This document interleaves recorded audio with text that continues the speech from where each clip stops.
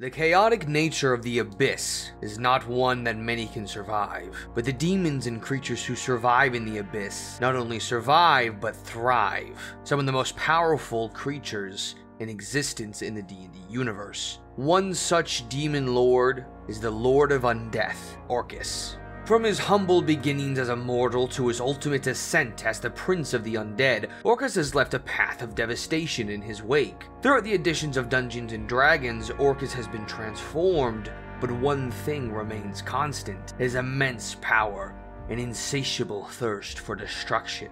Today, we'll unravel the dark and twisted history of Orcus, exploring his origins, evolution, downfalls, and the many facets of his chaotic realm in the Abyss. So join me as we unlock the mysteries of Orcus and discover the true essence of this enigmatic figure.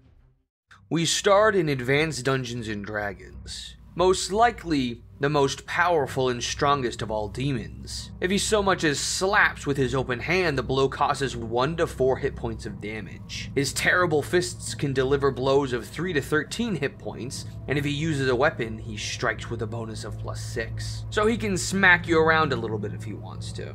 He even has a poisonous tail and many magical abilities, being able to cast things like Feeble Mind, Time Stop, Wish, and Resurrection, and any number of summoning spells where he can cast 4 to 48 skeletons or up to 32 zombies at a time. Finally, Orcus holds the Wand of Death, Orcus's Wand, which is a rod of obsidian topped by a skull. This instrument causes instant death or annihilation to any creature, save those of like status, other princes, devils, saints, gods, by merely touching them. Getting to his description, Orcus is a grossly fat demon lord, around 15 feet tall. His huge gray body is covered with goatish hair, and his head is goat-like, although his horns are similar to those of a ram. His great legs are also goat-like, but his arms are humans, with vast bat wings sprouting from his back, and his long, snaky tail tipped with its poisonous head. All of this makes for an extremely deadly creature. Some of the first appearances we see of Orcus are in the Bloodstone adventures in Advanced Dungeons & Dragons. Orcus is the final goal, as the adventurers are trying to stop him. Orcus's goals are simple yet complex. He hopes to open a gate into the material plane. Through it, Orcus could claim the plane for himself, bringing his hordes and armies of undead. Obviously, the players want to stop this, and they delve into the Abyss in order to meet him. This adventure is recommended from character levels 18 to 100, so you already know that you're dealing with a very serious adventuring party if you take on this quest. We don't get much about Orcus besides that he's been at war with Demogorgon and Grozd for thousands of centuries. Orcus's home is the 333rd layer of the Abyss, Thanatos. Mostly what is known of this layer is a labyrinthian mountain that surrounds the palace of Orcus. In this module, the heroes hope to steal the Wand of Orcus from him, and in the end, regardless of their methods, they do. Orcus will definitely survive any encounter with the players and destroy them if he wants to. Even very high-level PCs who give Orcus a difficult and interesting fight, he will end up retreating, and by one way or another, the adventurers of this story find the wand and bring it to Bahamut to have it destroyed. Though just as soon as they destroy it, it is revealed Orcus will rebuild the wand, and pretty easily. At most, it would take a full century for Orcus to build the wand, which in their time is almost no time. His power is somewhat lessened, but Orcus has a long memory, hordes of demons, and still a lot of magic at his disposal, and the descendants of those heroes may be the targets of his wrath.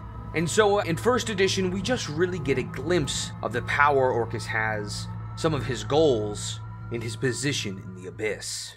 In second edition, Orcus, like many of the fiends, demons, and devils alike, were excluded from many initial books. We get a more defined history to what happened in first edition. It is said that there was a man named Celadon who was part of the initial party who stole the Wand of Orcus and delivered it to the Seven Heavens for its destruction.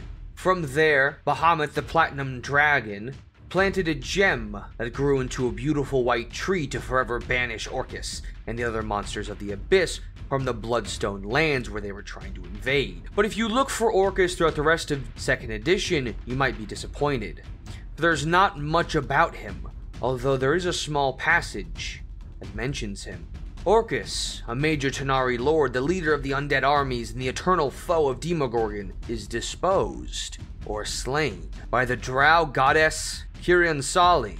His body is cast into the astral plane, his wand locked away in Agathian, the fourth layer of Pandemonium. This upheaval deals a major blow to the Tanar'ri armies, who had come to count on Orcus's undead. But some Tanar'ri high-ups look for ways to restore Orcus to power. And so what is essentially a footnote in another story, we find out about the death of Orcus, disrespecting one of the most powerful demon lords. It is revealed that he grew lazy and complacent in his wars, and that is the reason he was so easily killed. Yet Orcus' story is far from over. For those Tanar'ri who look to restore his power were successful, and it is not Orcus you must look for in 2nd edition, but Tenebris, a shadow of Orcus. An undead godling was shut off from the light of life. What's more, he'd lost too much strength to hold on to his former level of divinity. Lesser than even a demi-power, he could no longer form avatars. But make no mistake, he was far beyond the strength of the mightiest mortal, and still in command of potent and terrible might. He hungered to exact revenge on those who'd wronged him. And so much time passed, with Tenebris and his followers secretly searching in the multiverse. And one day, the undead Tenebris found the last word, the ultimate magic of unmaking, a force potent enough to slay even a god. But Orcus still lacked one very important thing, something to make him whole again, something to make Tenebris into Orcus, his wand. Which brings us to the plane of Mechanus, where in the central chamber of the great Modron Cathedral sat the one in the prime, Primus, ruler of Mechanus, knower of all, though even he was surprised when Tenebris approached him, inquiring about his wand. But before Primus could call for help, Tenebris spoke the last word, and Primus, the one in the prime, died instantly. And so Tenebris became Primus for a time, leading all of the Modrons on a great march across the multiverse in search of his wand. In the end, Primus was able to find his wand with the help of the Modrons.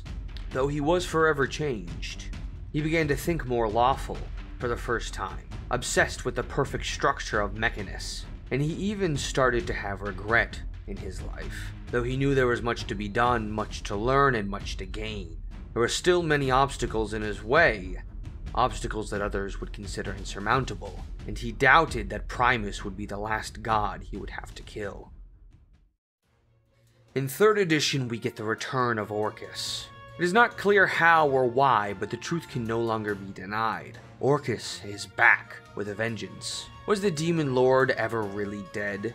Probably, which accounts for his long absence and explains his recent incarnation as a power of death, calling himself Tenebris.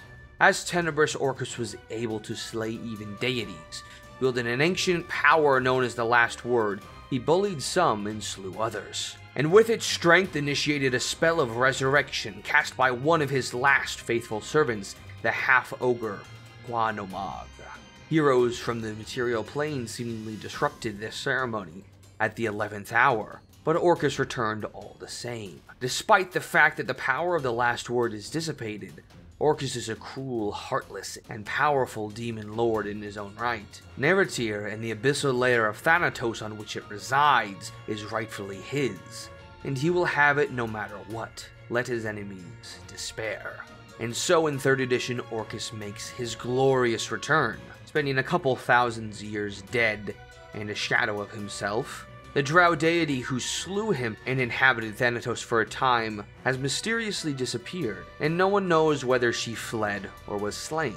And from speculation, it is pretty much guaranteed that Orcus has taken a very swift vengeance on those who had wronged him, and he is seated at his rightful place. But he has not forgotten his mistakes. He is no longer content to grow old and fat feeding on larvae in his castle. He focuses his anger and hate on the absolute destruction of his enemies and the spread of woe and havoc among mortals. Truly a demon reborn, Orcus is more terrible and more dangerous than ever. Orcus hates both Demogorgon and Grazd. He resents them for their power and he covets their realms. Orcus commands a host of undead as well as armies of demons that ravage the fields of the abyss that they cross. One of Orcus's most chief powers are those who worship him, probably because he has an identifiable, if loathsome, portfolio. Orcus is worshipped as a god more often than most of the other demon princes are. Orcus might be the closest to ascending to true godhood among all of them.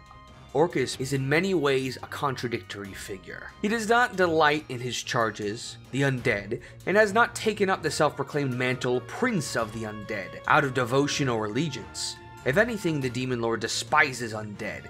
He has little but contempt for them and uses them without thought or consideration. Of course, Orcus despises the living as well. He hates all things, and sees with utter revulsion and loathing at all times. He craves only personal power in the spread of misery and destruction for all others. Occasionally, Orcus allows his wand to be found by a mortal in order to wreak greater chaos and evil among those inhabiting the material plane. This sort of dalliance lasts only for a short time, perhaps a year or two, before the bloated prince grows bored and reclaims his artifact, usually along with the soul of whoever carries it. What's even more impactful is the cult of Orcus, a widespread, significant following among humanoids, in particular orcs, half-orcs, ogres, and giants. He has many temples where he demands living sacrifice as part of his rituals. Blood and skulls are an important part of the imagery used in his worship. Intelligent undead never willingly serve him. However, many vampires, liches, and other undead creatures are forced into his service by dark pacts or compelling magic. You also get more information about the one who brought him back, an unusual human named Qua no Mag, whose ancestry includes an ogre. He's a despicable creature in virtually every way. The evil cleric used an obscene ritual on the astral plane that restored Orcus, and Orcus did reward him with many blessings. Although the Prince of the Undead already tires of Qua no Mag's self-importance and arrogance, and so Orcus is in a unique position where among demons, his presence on the material plane is most known, which gives him power in the wars against Demogorgon and Grazd. In 3rd edition, we also get more information about Orcus's life before being a demon lord. Orcus began life thousands of years ago as a wicked mortal, whose vile deeds eventually resulted in his death. Thereafter, his soul manifested upon the abyss as a larva, then a mane. In that form, he toiled long centuries under the lashes of now-forgotten demon lords, eventually managing through sheer will to evolve into a Rutterkin. The Demononomicon of Igwilv suggests that Orcus next became a Nalfeshni, and that he sat upon the 400th layer's court of woe during the era of the Githyanki revolt against the Illithid Empire. Eventually, Orcus conquered the 113th layer and became a demon lord with the appearance he retains to this day. That 113th layer he conquered is known as Thanatos, where daylight never intrudes. The melancholic moon changes phases at random when covered by clouds, making time difficult to measure. All living mortals on Thanatos take damage per round, and mortals that die upon Thanatos rise as undead. Again, we get more insight into Orcus's mind. He has no particularly affinity for the undead, seeing them as useful tools in the constant struggle for more and more power. This pursuit has defined his entire existence and fuels his hatred of rivals of those whom he pursues as failures and traitors. And so, as we learn more of his past, we get a glimpse into his future. On his way to godhood, he has surpassed all demons except for maybe Demogorgon, though undoubtedly he is closer to godhood than him. And if a demon lord, such as Orcus, became a god, it could mean the end of all other life, if that's what he desired. 4th edition flips the script on us a bit, as it usually does. It states that when the Abyss was birthed, it transformed some of the mighty primordials, Demogorgon, Baphomet, and Orcus. And so at this point, we are not sure if Orcus was a primordial or rose into power as a demon lord. Regardless, we do get Orcus's vision of the future, and into some channels about how he seeks to grow his power. He looks to the Shadowfell, and therefore the Raven Queen. He has become obsessed with the Raven Queen and her control over death. His hatred comes to the forefront in adventures. Orcus and his cults seek to propel him into godhood by killing the Raven Queen and stealing hers. Orcus intends to usurp the powers and privileges of the Raven Queen, the god of death, fate, and winter. If he accomplishes his aim, no soul shall rest easy again. In the end, Orcus and his allies are chased off by the brave adventurers. Though we do get a glimpse into what could have been. If the adventurers fail, we see just how close Orcus is to total domination. Orcus ushers in a terrible era. Rather than sending souls to their final fate with the Raven Queen, Orcus hoards them as animate undead in an army of ever-swelling numbers. If allowed to continue, the number of dead soon outnumber the living, and Orcus moves forward with his vast force to become the most powerful divine being in the multiverse. And finally, 5th edition.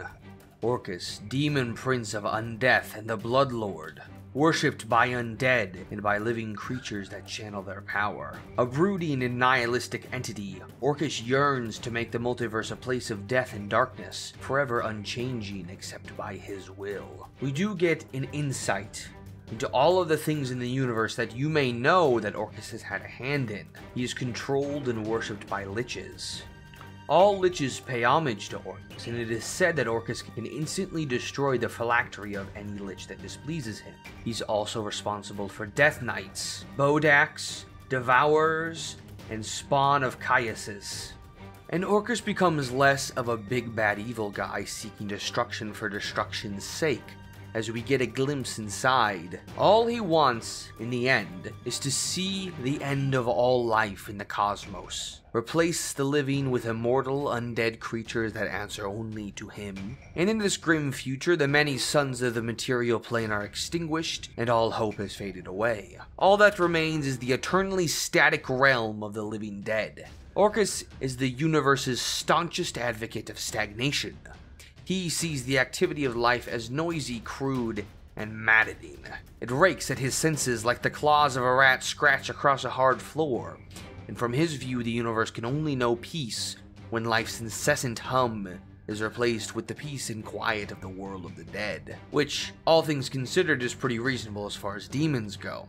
At least he has a cause for wanting to see the end of the world. His cultists and worshippers are heretics and blasphemers who see the gods of the multiverse as cruel, unjust creatures. They resent that mortals must suffer and die at the whims of these entities. In Orcus, they see the promise of release from pain without the demand of obedience.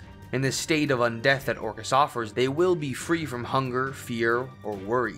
People who have lost a loved one to a tragic death are especially susceptible to his appeal. A father stricken with grief after the death of his child might seek Orcus's intervention in returning his child to the world after the gods cruelly snatched her away. All who become cultists of Orcus must be willing to become undead. Those who commit to the cause are admitted to the cult, and Orcus's story is at an all-time climax as he is poised to take over the Prime Material. Except we aren't done, because 5th edition has a module called Out of the Abyss. One that you expect to heavily feature Orcus, one of the chiefest demons of the Abyss. And we find him in a battle against his greatest foe, Demogorgon. The sounds of battle finally die away, the ground before you stained black and red with demonic blood and ichor. In the terrible grip of Demogorgon, even the mighty Orcus looks almost small. Tentacles hold the Demon Prince of Undeath in a crushing grip,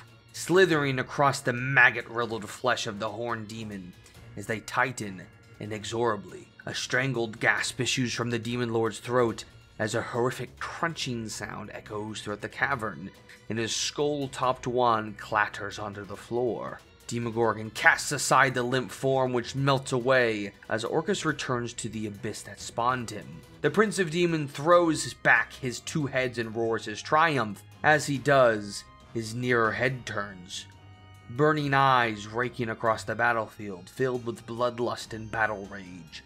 The Demon Lord searches for another target. Okay, so 5th edition did feature Orcus heavily in Into the Abyss, but is essentially a video game cutscene before the real battle, just to show you the power of Demogorgon, which is disappointing. But even though he died in this fight, he returns to the Abyss, as he cannot be taken out that easily. And so with Demogorgon moved back to the top of his list, we leave Orcus off. his cults and followers on the material the strongest. His will, resolve, power some of the greatest in all of the Abyss, and equipped with the knowledge of what happens. When you fail, you can never count Orcus out. And as the world of D&D becomes even more dangerous, many will look to Orcus to see his eternal dream realized, the realm of the living dead, putting an end to the noisy, crude, maddening chaos of life. And if he ever achieves godhood throughout one of his many routes there, we would surely know the peace when life's incessant hum is replaced with the peace and quiet of the world of the dead.